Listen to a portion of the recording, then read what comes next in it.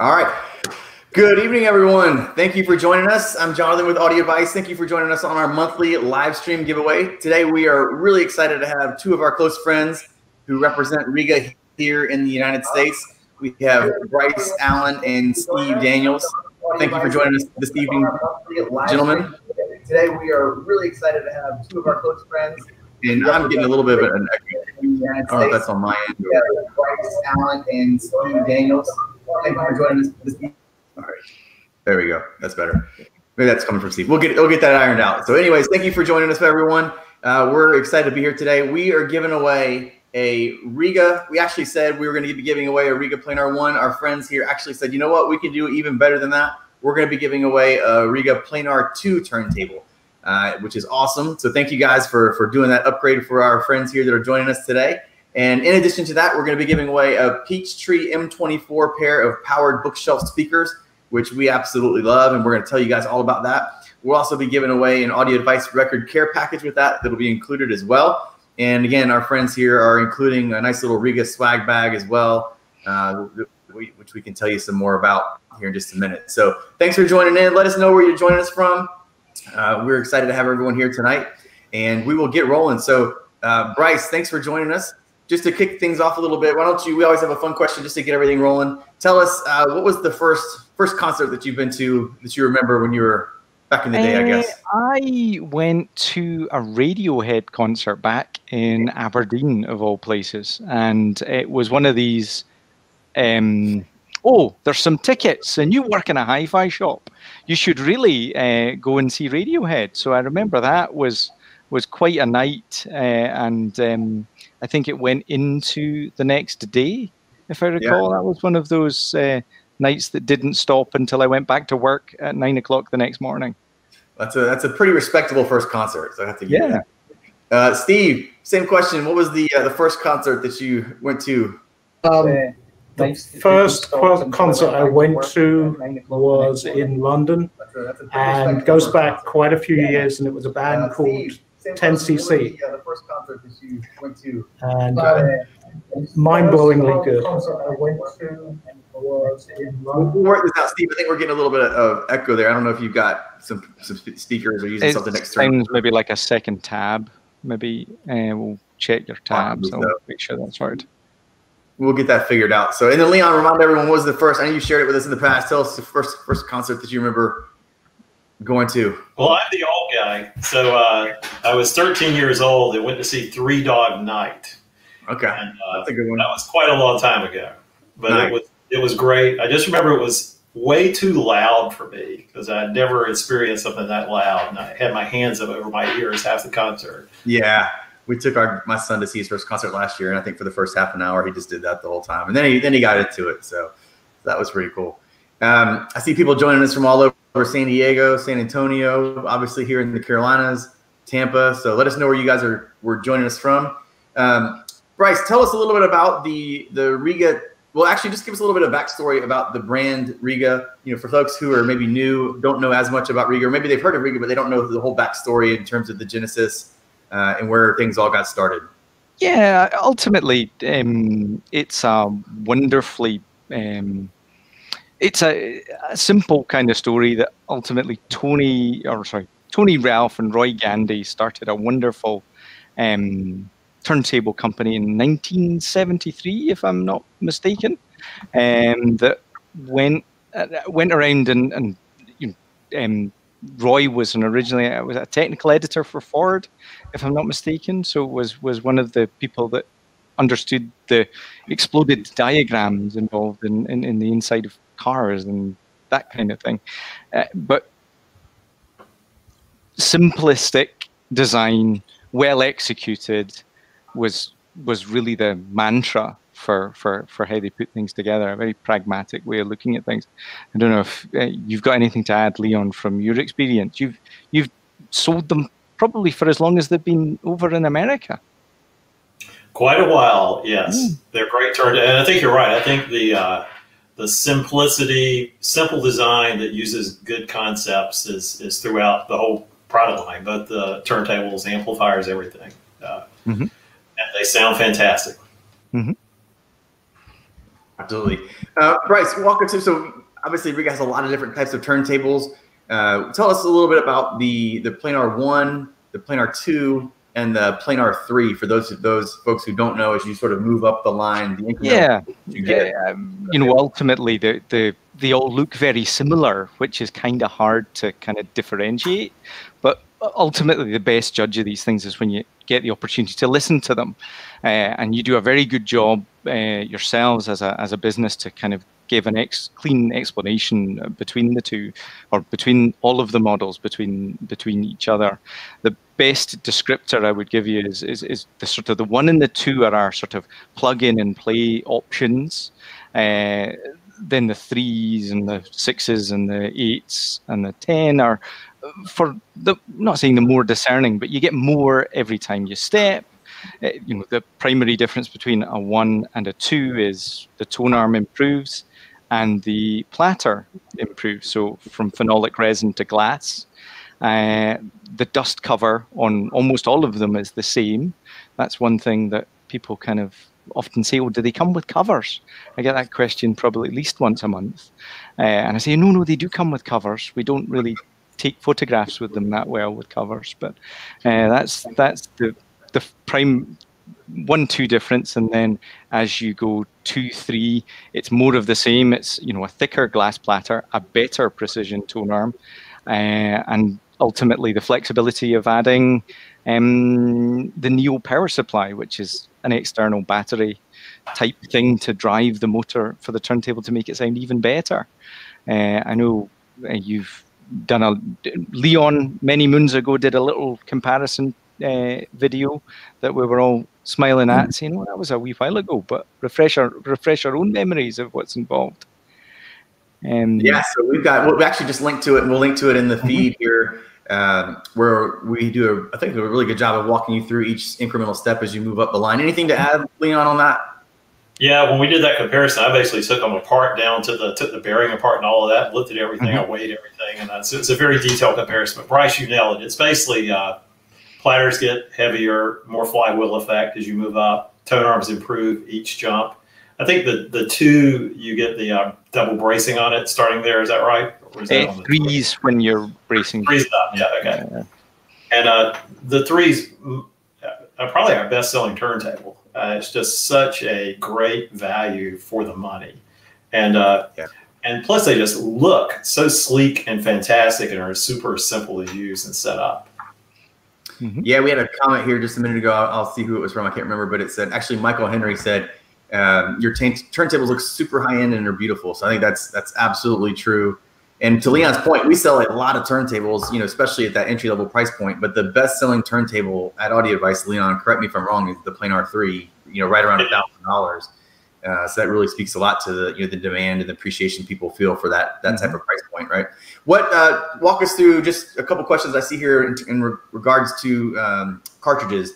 Tell us what's on the 1, 2, and the different options for the 3. So the 1 and the 2 come factory mounted with Rega carbons, which are our sort of wee baby cartridge. It's a moving magnet.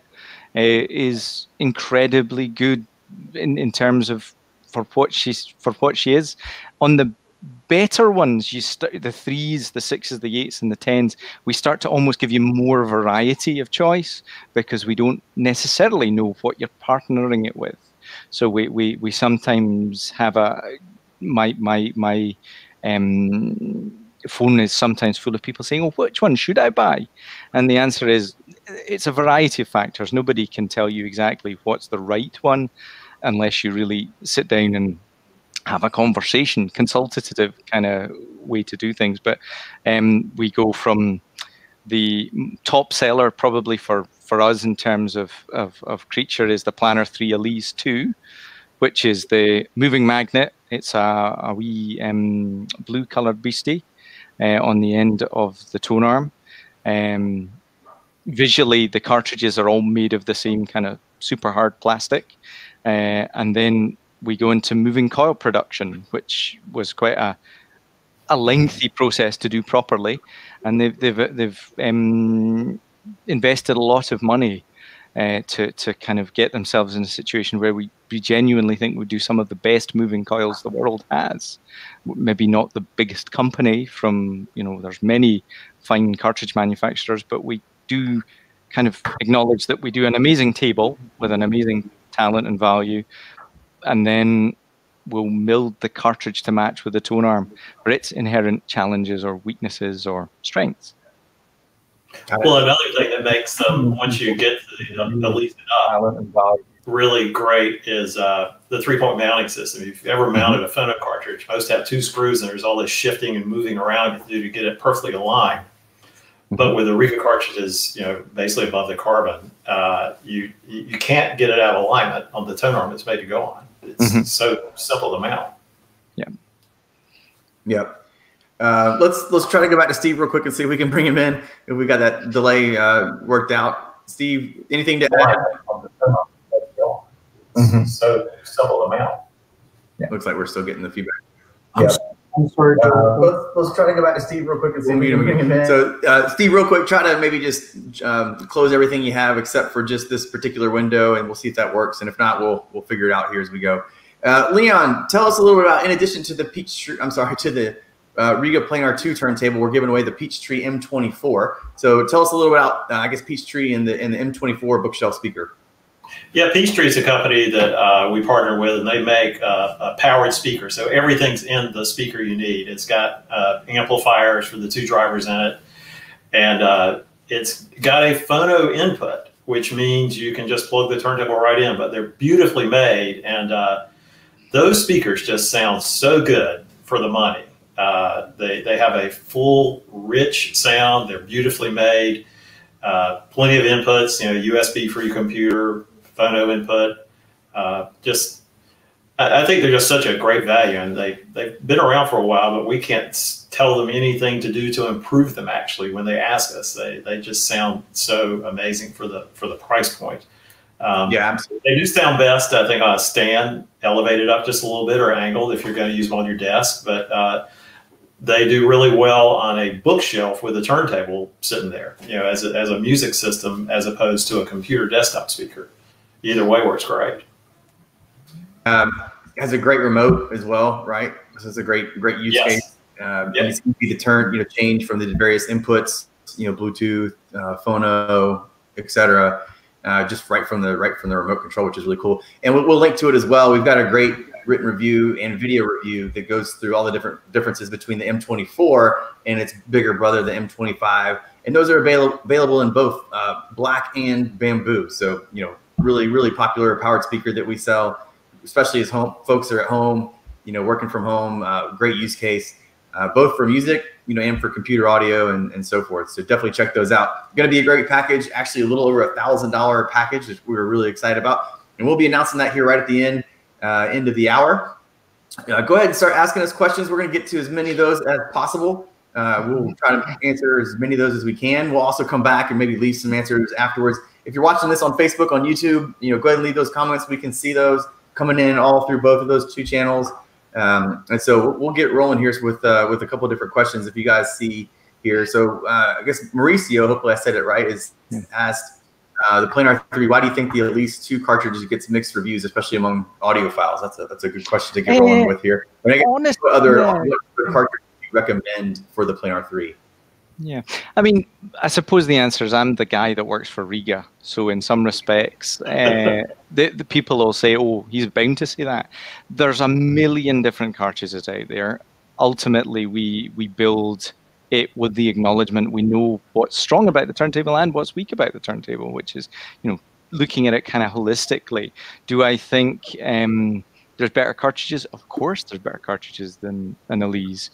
Exact, for instance, if anyone's had the luxury of having a 3 day one and then they put an Exact on a P3, they'd never buy an Elise again. That's the truth in the matter. And from the mechanic stance, there's an awful lot of commonality there, but it's just the way the fine line stylus on the better cartridge sounds gives you better results. So, I'm not here to poke holes in anyone else in some respects.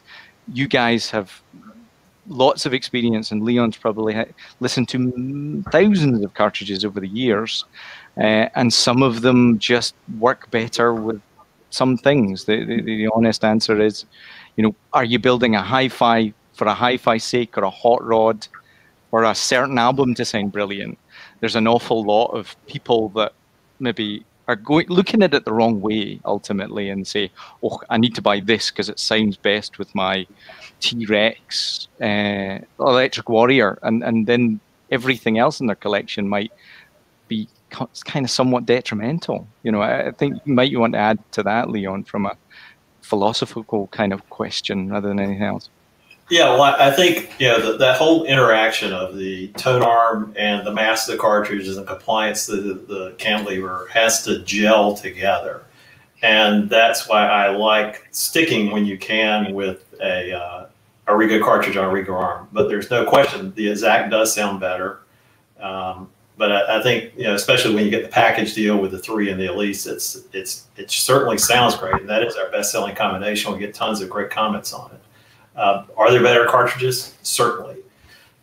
You do have to do a little modifying of the tone arm in a lot of cases if you're going to change it out to a different brand. And we've got some spacers we do that with, but it's not as plug and play as with a Rega cartridge. But cartridges are almost like speakers. They do sound different, and even how you load them and amplify them has a big impact on it. You got to get that right too. Raymond asks, are the motors all the same in the various Rega models? They're tighter toleranced on the better ones. So in some respects, we use a very good precision motor company. In fact, we use about 3, but they're all of the same but they're all of the same heart of the thing.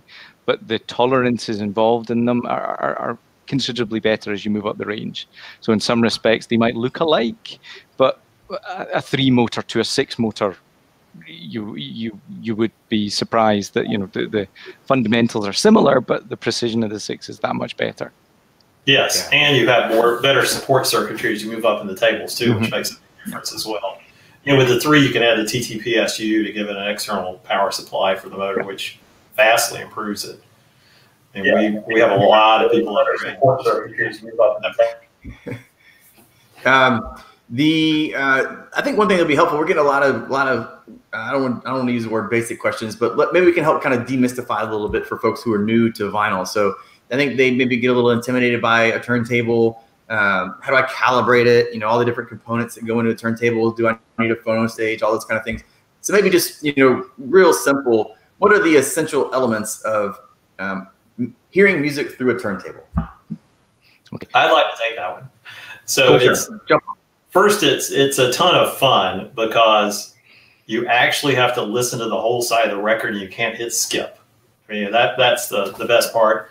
And there's holding the content in your hands, looking at the album art, cleaning it off. It's almost like if you've ever made high-end tea. There's a whole process to that. It's, you know, playing a record similar to that. But you basically, you know, especially with the Rega 1 or 2, setup is super simple. You just get the counterweight on and you're pretty much good to go.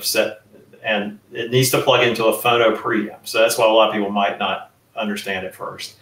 Your receiver or amplifier, if it's got something labeled phono on it, you're good to go. Because most of those are moving magnet phono inputs, which is what's going to be on the 1 or the 2 and the 3 for the most part. If not, you can buy an external phono preamp, and Rega makes a bunch of those. We have all kinds of different brands, and that goes in between those 2. And if you do that, you never want to plug a phono preamp into a phono input. It always has to go into an auxiliary input.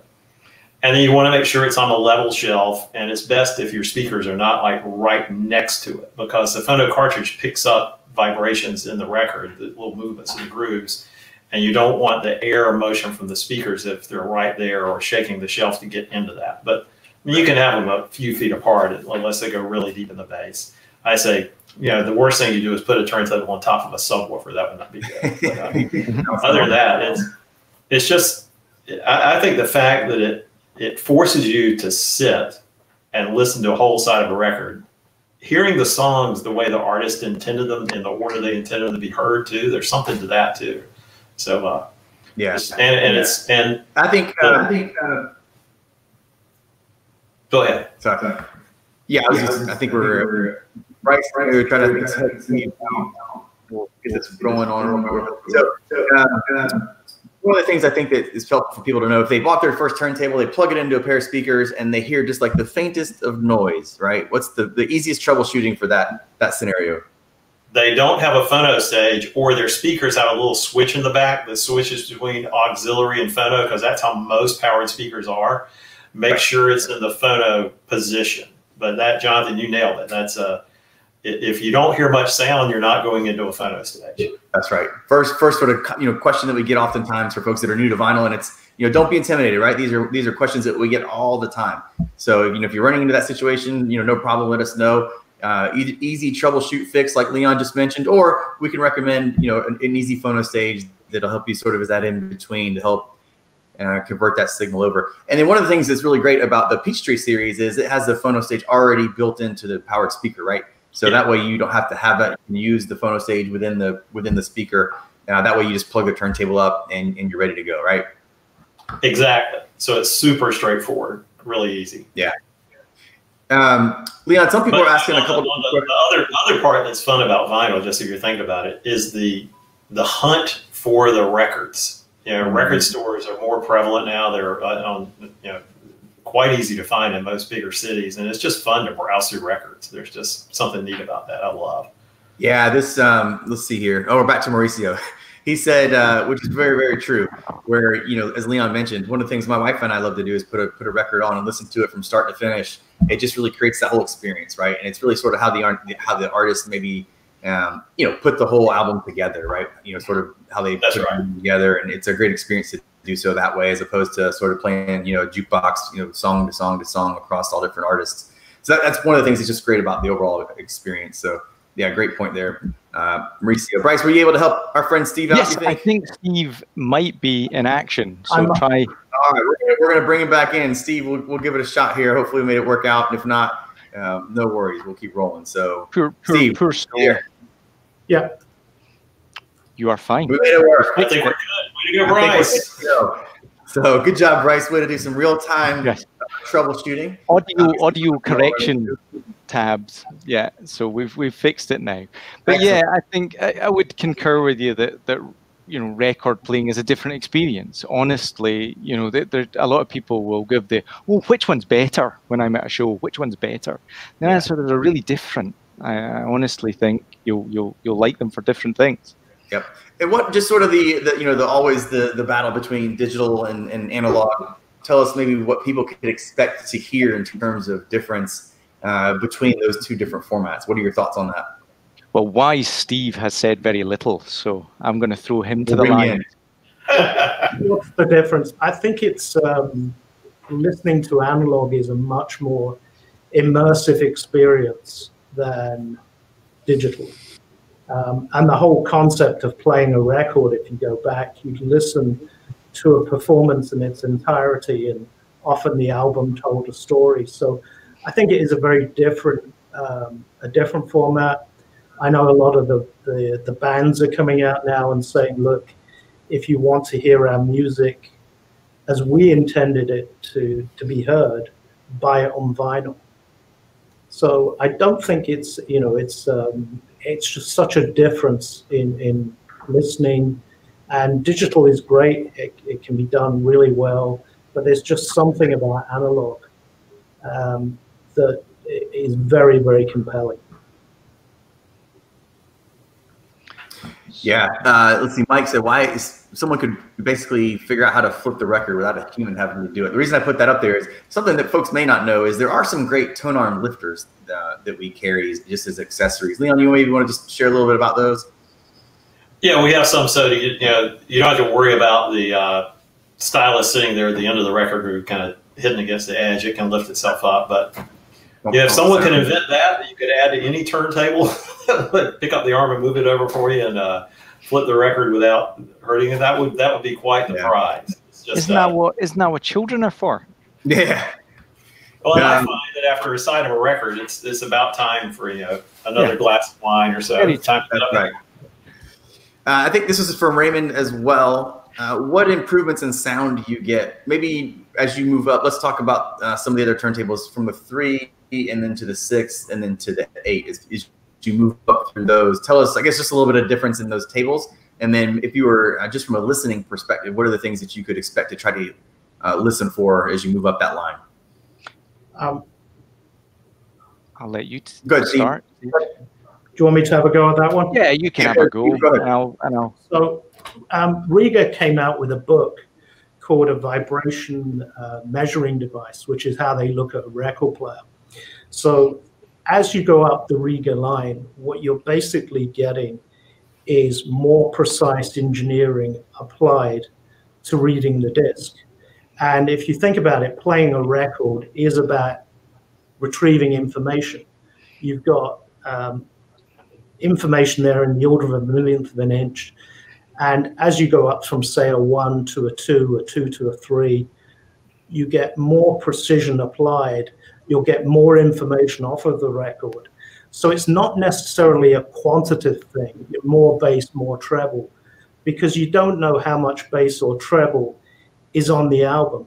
But what you will experience is hearing more of the musicians, the ability to follow what they're doing, a sense of engagement with the music. So it's very hard to quantify, but by a simple demonstration, you'll hear, you'll put a record on, say, a planar 1, and then to a 2, and it's just a better experience.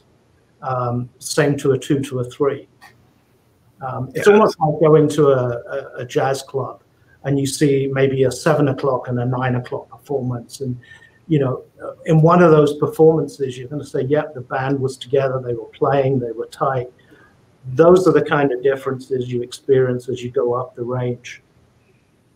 Yeah, absolutely. Yep. And I think you also, the music seems to come from a quieter, blacker background as the turntables get more precise too, because there's less chance of bearing noise, better isolation. I just noticed that as you move up in the line, it's like you reduce surface noise, even though it doesn't seem like it. It's almost that you do.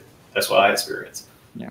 Yeah. And you're looking at different components, the precision and the methodology of say an arm on a planar 10 is almost the whole cost of a planar 3, for example. So it's all about precision, getting more information off, and resolution.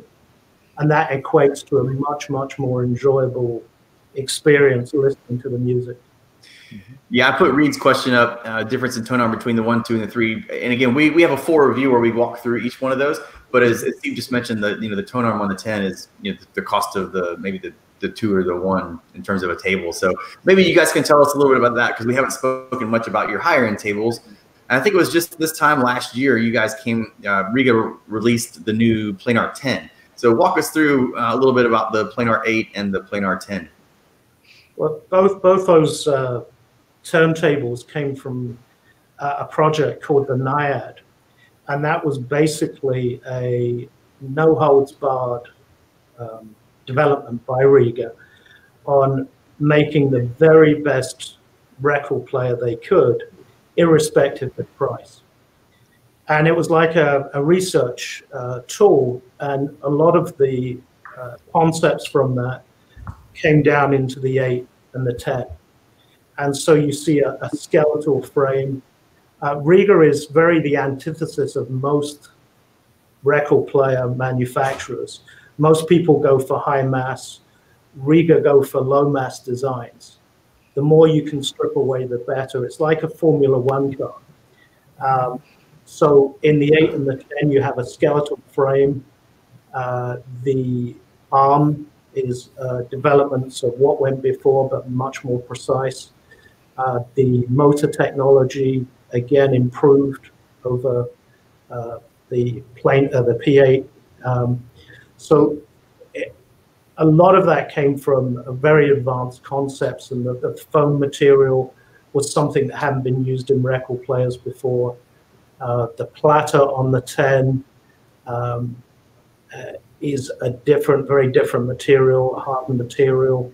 So you're seeing engineering which is stripping away things, lower mass, to give a more precise sound.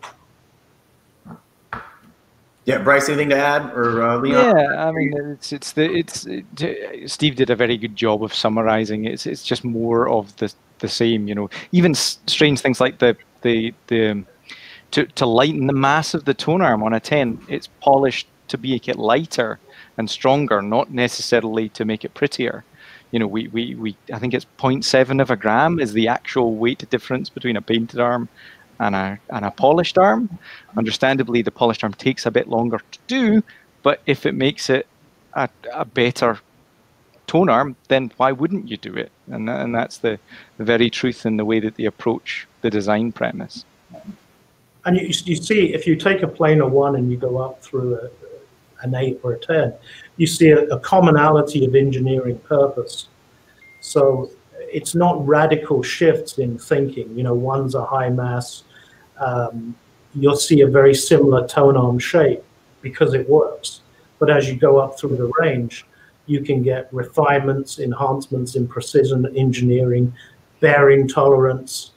The bearings on a 10 or an 8 are the highest that we can possibly do at this time. So you're just looking at enhanced precision to get more information out of that groove, which translates to a much better musical experience. There's nothing on any of the Rega tables which is superfluous. It's designed for an engineering purpose. Form really does follow function. They look very simple, but that's kind of the engineering behind them. Yeah, and we just linked to our review on the Planar 8 and the Planar 10, which is I think very, very thorough.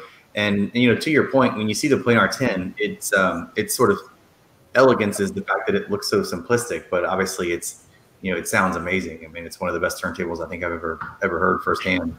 And yeah, it blew me away when I took it home, and it's like a work of art too. You know, it's quite a great table. Cool.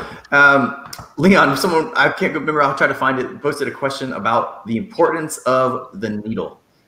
So that's obviously something we could probably talk a little bit about. And I guess, you know, something that we see all the time, folks, you know, if they're not really careful when they're just maybe setting the cartridge up for the first time, it can be really easy, unfortunately, to damage that needle. So maybe just some basic care tips for those. And then maybe you can talk a little bit about the importance of the type of needle that you're using, or just in when you're looking for it in a cartridge. Well, it is the part. Yes, the needle is the stylus that's mounted on the cantilever that comes out of the cartridge body, and that's what's moving and picking up the vibrations of the record groove. And when you first get one, you just got to be careful when you take the cover off. To just be careful. Most of the covers either pull straight out or pull straight down. Just do that. Save it. Yeah. And when you're cleaning it, you always want to go from back to front. You don't want to go from front to back. You want to make sure to go back to front. But I will say, you know, against the grain. I think one of the most important things is to keep your records and stylus clean.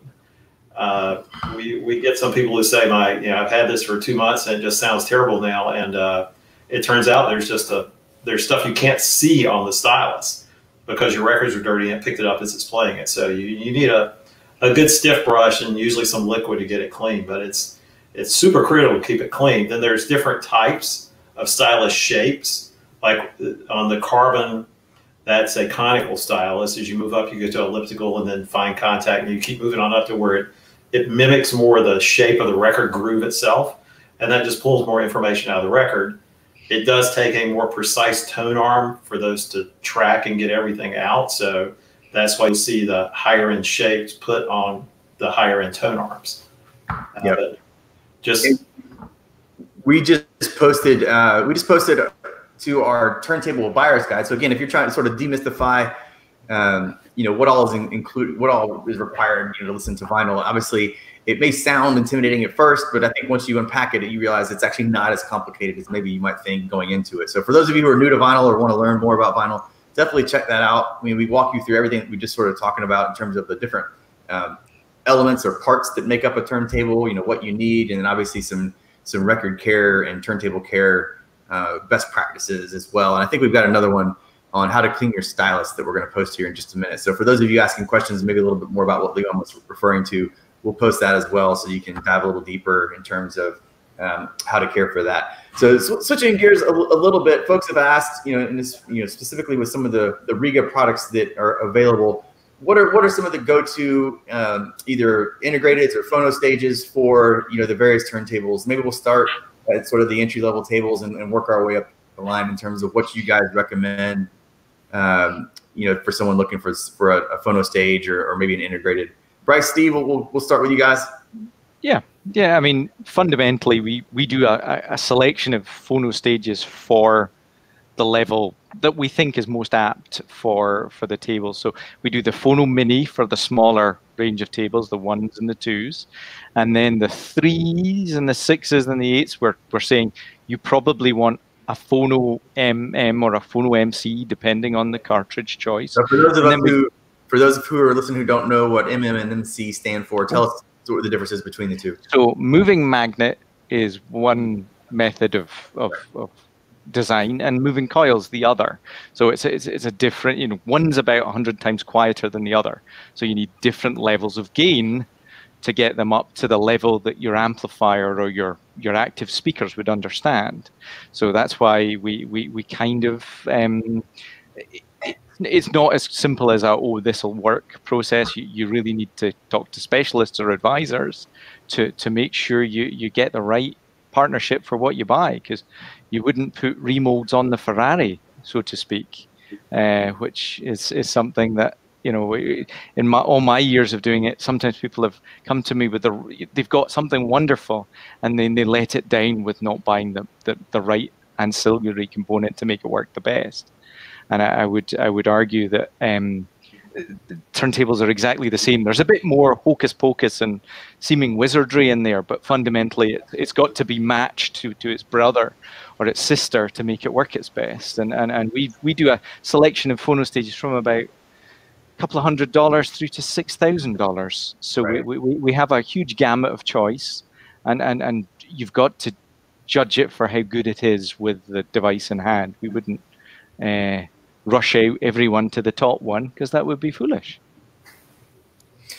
And I guess tell us about the Brio, and then I think you have near you the IO as well. Yeah, so I have a handy prop. This is the brand new IO integrated amplifier, which is $595, and is astonishing. It's kind of, I know it sounds pretty cheeky to sort of say for someone who's wanting their first proper audio components, you maybe get a Rega turntable, a lovely IO amplifier, so the first inputs, a moving magnet phono stage, and a set of speakers.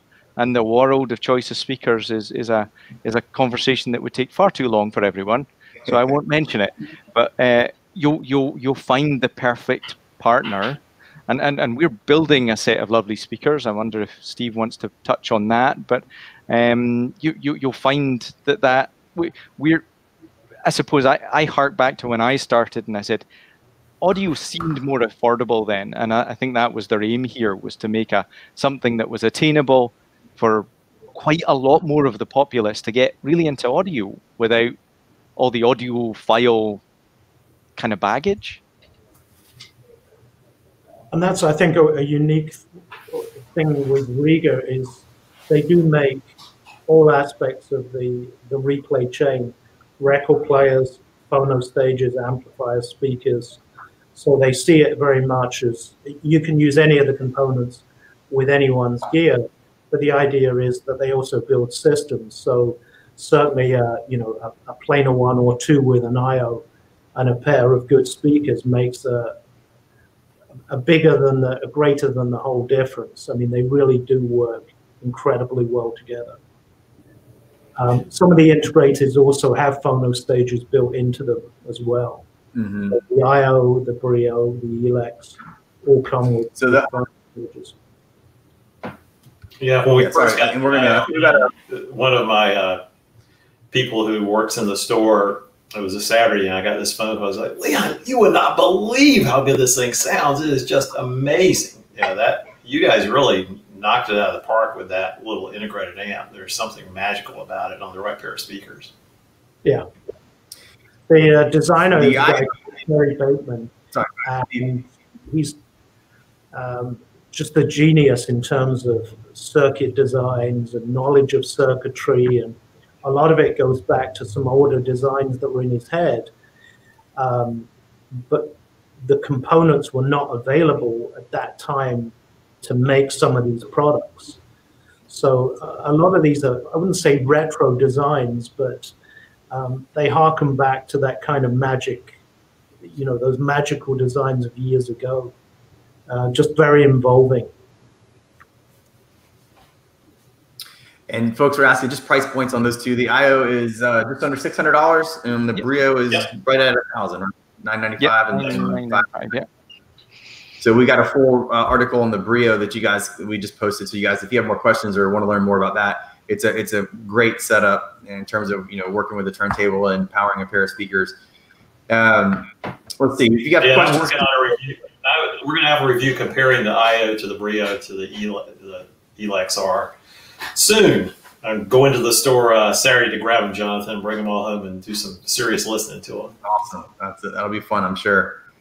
Can you send some fish and chips over if I order a turntable? Not sure too well. Backing up just a little bit, some folks are just asking you. We were talking earlier about vinyl in the experience. What jumps out in terms of your favorite record to demo a turntable or to demo a pair of speakers? What's your go-to? Leon, we'll start with you. Oh man, there's just so many.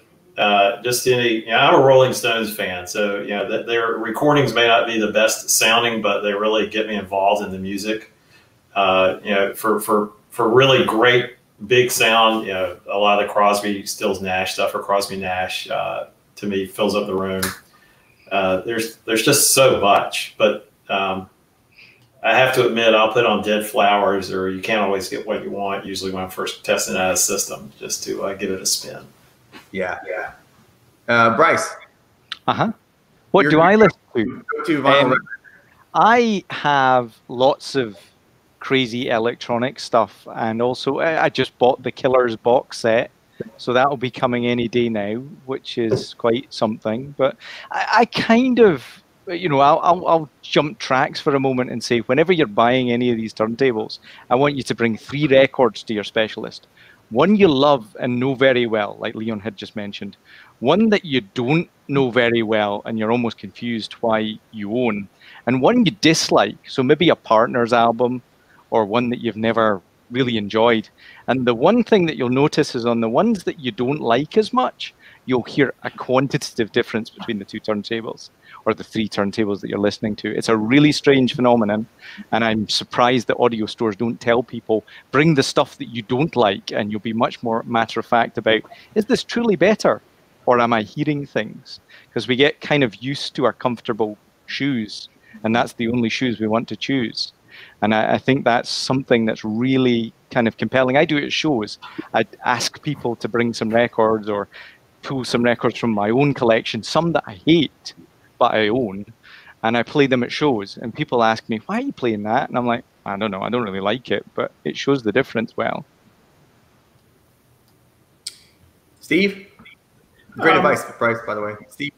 I tend to use, if I was doing a demonstration, I tend to use something fairly simple that you can hear and follow along with.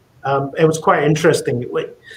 I used to do a lot of musical evenings, and we would go up and we play 3 or 4 turntables, and you would say to the audience, what differences did you hear? And you'd get hands going up in the air, and people would tell you there's more bass, there's more treble, whatever it was. And you'd ask the group, what was the song about? And no one typically could tell you. Usually it was the ladies in the room who were not listening to hi-fi, but listening to the music, who could hear the real musical differences. But you get some, audiophiles, and they would go on so eloquently. Was it a happy or sad song? No idea. Give me a few words from the song. No idea. So I think if you're, using music to do demonstrations, I think listening to the music, be it whatever, rather than the hi-fi, tells you a lot more than how much bass or treble. So it shows. I tend to use a lot of folk music, but I grew up in London and worked in a hi-fi shop there, and we did the same thing as Bryce up in Scotland, which was have customers come in. Yes, bring in your Dire Straits, and I'll hear it for the 1,000th time that week. But bring in stuff that you don't like, or maybe a new genre of, have you ever listened to opera music? No, I hate it. So I'd stick on some opera music, and the guy might still not like it, but he appreciates on different equipment the improvements that you would get in the music. So yeah, that's a good point. Maybe you get a little bit of blindness or numbness to a track that you hear, over and over and over. It's great to have a reference track, right? So you know what to really try to listen for and identify. But maybe there's also times that you can get a little sort of numb, if you will, to all the different maybe intricacies of a track. So it's good to hear something new. I guess real quick, Joseph asked, can we come to the store and take a listen to any of these Regas? Leon, tell us. We have all kind of Rega turntables. Yes, we have tons. We have probably every table that we've talked about out on demo, plus the Brio. I don't know if we have the IO, but I'm sure we will put one out. We have the IO out. Yeah, the IO's out. We have lots of them. And Raleigh and Charlotte, they're all there for demo. And it's fun. Just come on in. We're open. The Raleigh store is 10 to 8, Tuesday through Friday, 10 till 6 Saturday. I think Charlotte store is 10 till 6, Tuesday through Saturday. So open there. But, during COVID, yeah, and we're being super safe. We'd like for you to wear a mask. We cleaning everything off. And of course, you can call our experts and just talk to us. We can talk you through a lot of the differences if you're not able to come in and do a demo. Yeah, absolutely. And one of the things that's great about the stores, obviously if you're in the Carolinas, you're passing through on the way to the mountains or the beach, is we have world-class showrooms, again, in Raleigh and Charlotte, and you can listen to all the different turntables that we've mentioned. You can listen to a $10,000 turntable, and you can also listen to some of the best gear, whether it's, you name the high-end luxury speaker brand, we carry them. So if you want to hear, the best experience that you can probably get anywhere, definitely come to one of our showrooms. And again, even during our current environment, we're taking every precaution we can to make sure people have a great experience, but a safe experience as well. So thanks for that question, Joseph. A couple other ones. I guess some people asking, maybe getting a little bit more technical, how do you reduce interference with vinyl? I know that's something that people run into from time to time. Any sort of best practices or tips and tricks for that? You mean things like record noise? And yeah. Any kind of additional interference? More acoustic feedback, maybe, or? Yeah, I think that's what they're referring to. That was from John Wendell. Yeah. I mean, proximity is a lot of the challenge with record players, because they are a vibration measuring tool. So if you've got, using Leon's earlier example, if it's on a subwoofer, it's going to be a nightmare because the energy from the subwoofer conveys through the turntable and echoes through. The other thing that's quite important is that they're not really close to things with massive toroidal transformers, because they throw off a big loom of EMI that you never see but you can hear. And then the obvious test is actually, when I've done it myself in environments, is you physically lift the turntable and rise it maybe 12 inches and the noise goes away, because now we're out of the EMI field that was generated by the enormous power amp, maybe the shelf or two shelves below. That's one little thing. The obvious comment is that there's always a level of noise with the record player. It's just almost listening through it in a way. Better ones allow that easier, is the reality. Yeah, don't take your turntable interconnects and wire tie them to the power cord. Yeah, that will cause interference for sure. And the better the record player, the less you hear things like pops and clicks. Yes. So it's also a function of again, that precision coming into play. But you know, you go up through the range and they become less and less noticeable, I think. Yeah, I saw someone mention static. You get a static gun. You can, I don't know if they still make them. It's called a zero stat. Do they still do. make that? We have it. Oh, so you've got them. Milty makes it. Yeah, okay, they exist. And just good care practices for getting anti-static sleeves, cleaning the records properly, keeping them all safe as much as you can do, and that's all that I do for static, because it happens to the best of us. Quick question. So folks asked a little bit if they want to purchase a turntable from Rega. One is, which one should I start with? Should I start with the Planar 1, or should I jump up to a Planar 2? Maybe if I have a budget of $500-600. And then if you guys could touch on, I think maybe some folks don't realize your relationship with Rega, and if you have a Rega turntable, you don't have to ship it all the way back to the UK, right? So maybe you guys can share a little bit about your role in that process. Yeah, I've been the Rega distributor since 2003, and I've known them since the late 70s when I was in the UK. So nothing in the record players never need to go back to the UK. We can fix anything here in the US, and typically the retailers that we have can do that. They're very you guys are great at sending parts, but it's super rare that we have any issues, really. Yeah, they're extremely reliable. Yeah, we sell hundreds of Regas per month, and we might get one or two, right? And it's usually something that's just an easy fix, right? So it's not like we're having to ship lots of parts. Do you got there? Bryce and Steve are actually based in Texas, even though they have the great British accents. So they're here in the U.S., so it's not like we're having to ship stuff, across the pond or anything like that, which is great. Real quick question. Someone says, since we have a couple of folks from the UK, what is the difference between British and American sound? That is a good question. It's all right. You do it wrong. It's fine. It's wonderful. We'll carry on.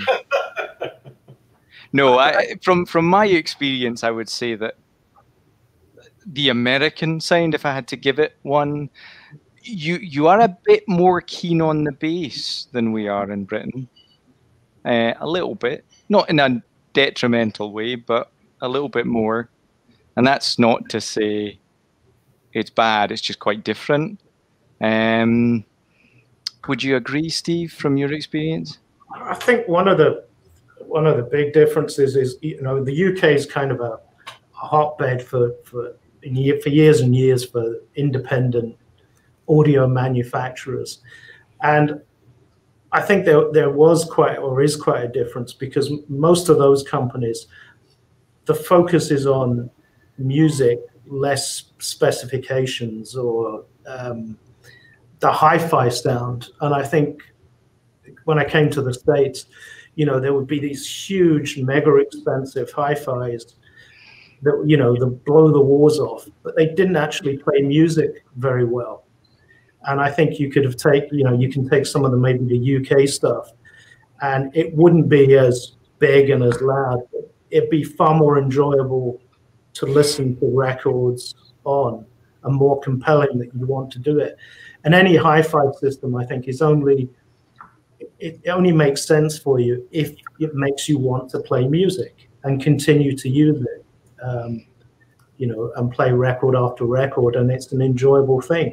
So I think there is a difference. I'm not sure it's the same now, but I think you've got manufacturers who are making hi-fi and maybe more emphasis on the specs, and then others that are looking at it, here's a piece of software, how do we get the most information off that and make it sound as good as possible? So I don't know if that answers the question, but it's subjective. I think a lot of UK companies and some American companies do, but more UK companies for sure, they design the circuit and then they listen to different components that have the same value from a spec point to see which sound the best. And I think the most neutral sound winds up going in, just from my perspective. Most British hi-fi gear has a very neutral, involving really good rhythm and pacing quality to it. that I've heard over time. One or two quick questions. If you had to upgrade either the turntable or the cartridge, which route would you take? Turntable. Why? Because the cartridge can only be as good as the arm, and the arm only as good as the turntable. So you could actually take a lesser cartridge on a better turntable, and it would sound better than a very expensive cartridge on a not so good turntable. The turntable will be the limiter. The stylus isn't playing the record is driving the stylus. So the more accurately you can turn that, and with greater precision, the more information you pick up. So I would advocate that, say, a planar 6 with an Elise is going to be better than a planar 1 or 2 with an Aphelion cartridge.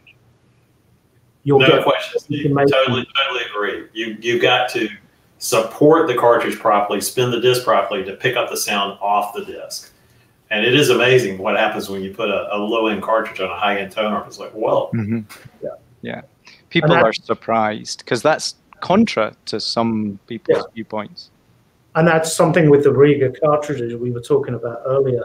They're also designed with a mechanical aspect to them, with the 3-point mounting to avoid movement, not just from side to side, but back to front, hardened bodies so they can be torqued correctly.